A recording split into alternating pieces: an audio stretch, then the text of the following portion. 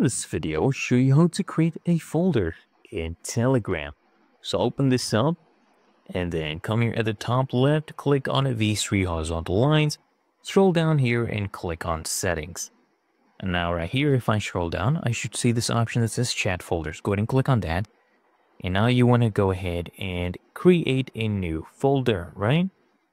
And you can include certain chats. You can click here to add chats, for example, groups. Okay.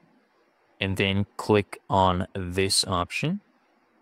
Now, what you need to do is choose a folder color, of course. Maybe you want this to be orange, right? And of course, for this, you will need a premium if you want to use colors.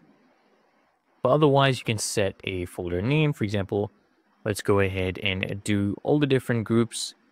Right here, you can add emojis as well. Let's add this emoji. And then you can come here and save. And your chat folders will have been created. You can go ahead and also tag them as well. But for that, you do need premium. So here you'll be able to see all your groups. Really that easy and simple.